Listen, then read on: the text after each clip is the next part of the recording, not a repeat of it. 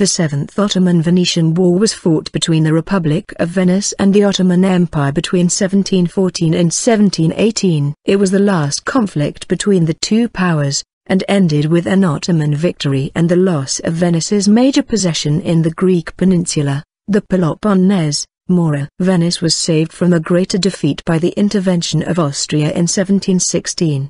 The Austrian victories led to the signing of the Treaty of Passarowitz in 1718, which ended the war. This war was also called the Second Morean War, the Small War or, in Croatia, the War of Sinj. Following the Ottoman Empire's defeat in the Second Siege of Vienna in 1683, the Holy League of Linz gathered most European states, except for France, England and the Netherlands, in a common front against the Ottomans. In the resulting Great Turkish War, 1684–1699, the Ottoman Empire suffered a number of defeats such as the battles of Mohács and Zenta, and in the Treaty of Karlowitz, 1699, was forced to cede the bulk of Hungary to the Habsburg Monarchy, Podolia to Poland-Lithuania, while Azov was taken by the Russian Empire. Further south, the Republic of Venice had launched its own attack on the Ottoman Empire, seeking revenge for successive conquests of its overseas empire by the Turks.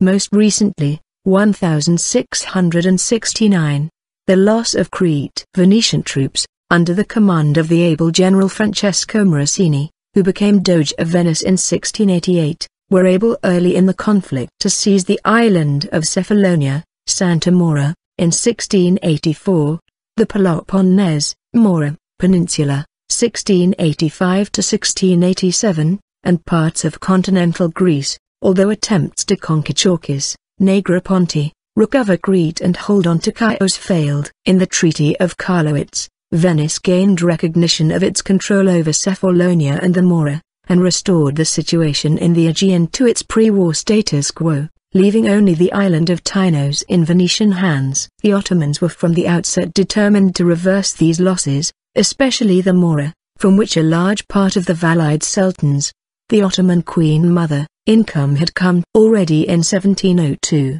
There were tensions between the two powers and rumors of war because of the Venetian confiscation of an Ottoman merchant vessel. Troops and supplies were moved to the Ottoman provinces adjoining the Venetian kingdom of the Morea. The Venetian position though was weak, with only a few thousand troops in the whole peninsula, plagued by supply, disciplinary and morale problems. Nevertheless, peace was maintained between the two powers for 12 more years.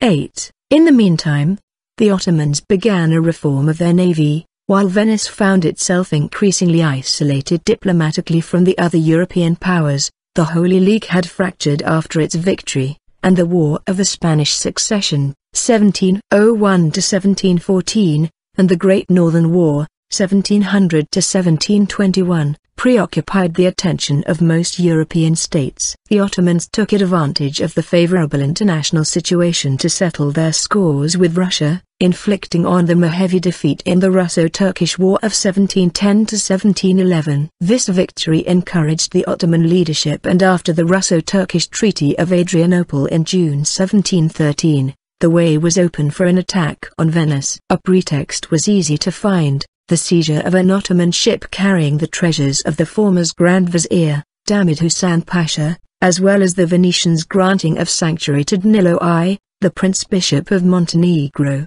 after he had launched an abortive revolt against the Turks. As a result, on the 9th of December 1714, the Ottoman Empire declared war on Venice. The Ottoman conquest of the Morea. During the early months of 1715, they assembled an army of 70,000 men in Macedonia under the Grand Vizier Silad al-Damat Ali Pasha. The Grand Vizier marched south, reaching the main camp in Thebes in early June. In the meantime, the Ottoman fleet, numbering 80 warships under Kanem Hoca, had captured the last Venetian possessions in the Aegean, the islands of Tinos and Aegina. The Venetians, who did not have any standing army and relied mainly on mercenaries, could only muster 8,000 men in 42 mostly small ships, under the command of the Captain General Geronimo Delfino. This force was not only insufficient to meet the Ottoman army in the field, but also inadequate to man the many fortifications that the Venetians had built or enhanced during the past decades. In addition,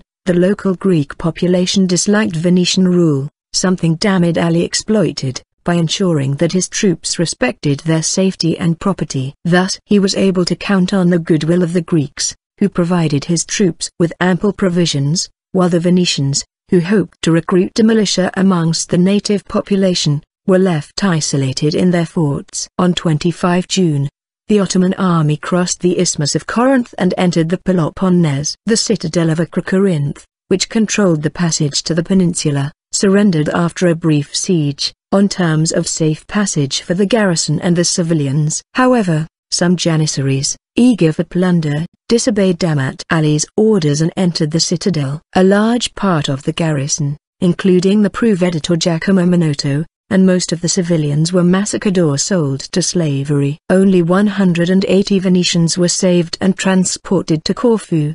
These tragic events later inspired Lord Byron's poem The Siege of Corinth. After Corinth, the Ottomans advanced against Napoleon, Napoli di Romagna, the main base of Venetian power in the Morea. Napoleon was well protected by several strong forts and had a garrison of 2,000 men. However, on 20 July, after only 9 days of siege, the Ottomans exploded a mine under the bastions of Palermo and successfully stormed the fort. The Venetian defenders panicked and retreated, leading to a general collapse of the defense. The Ottomans then advanced to the southwest, where the forts of Navarino and Coroni were abandoned by the Venetians, who gathered their remaining forces at Methone, Modon. However, being denied effective support from the sea by Delfino's reluctance to endanger his fleet by engaging the Ottoman navy, the fort capitulated.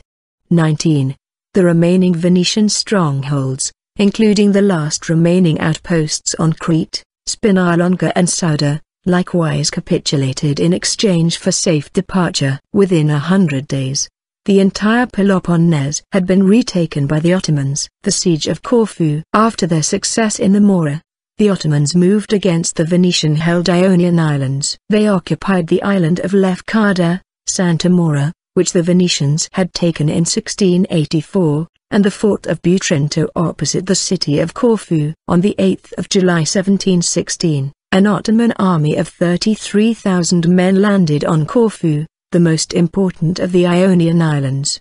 20. Despite an indecisive naval battle on the same day, the Ottoman land army continued its disembarkment and advanced towards the city of Corfu. On 19 July, after capturing the outlying forts of Mantuki, Geritsa, of Rami, and of the Saviour, the siege began. The defense was led by Count Johann Matthias von der Schellenberg, who had roughly 8,000 men at his command. The extensive fortifications and the determination of the defenders withstood several assaults. After a great storm on 9 August, which the defenders attributed to the intervention of Corfu's patron saint, Saint Spiridon, caused significant casualties among the besiegers, the siege was broken off on 11 August and the last Ottoman forces withdrew on 20 August. Austrian intervention and conclusion of the war. In the summer of 1715, the Pasha of Bosnia marched against the Venetian possessions in Dalmatia, with an army that reputedly numbered 40,000 men. The Ottomans were defeated in a siege of Sinj,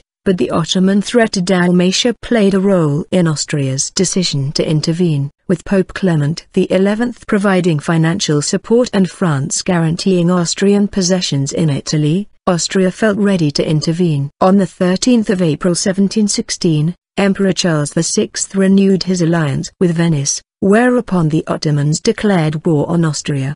The Austrian threat forced the Ottomans to direct their forces away from the remaining Venetian possessions, but the Serenissima was too weak to mount any large-scale counteroffensive.